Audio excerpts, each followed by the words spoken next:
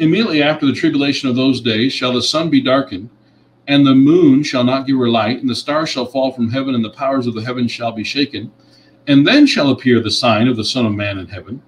And then shall all the tribes of the earth mourn, and they shall see the Son of Man coming in clouds of heaven with power and great glory. And he shall send his angels with a great sound of a trumpet, and they shall gather together his elect from the four winds, from one end of heaven to the other. This is so clearly a passage about the return of Christ and what people call the rapture.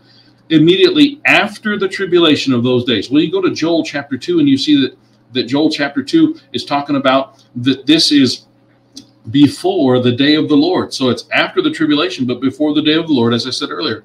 But what's really interesting, you go to Revelation chapter 6 and you find out that the sun and moon aren't darkened until the sixth seal. So the preachers have a problem with this because the sixth seal is way into what they would call the tribulation period, and the rapture supposedly would have happened before the sixth seal. They think it happens before the first seal, and so therefore they 30 seconds. They have to say that Matthew 24 is to the Jews in a future time. There's to the Jews in the tribulation period, and again, this is just not rightly dividing the word of truth, but wrongly dividing the word of truth.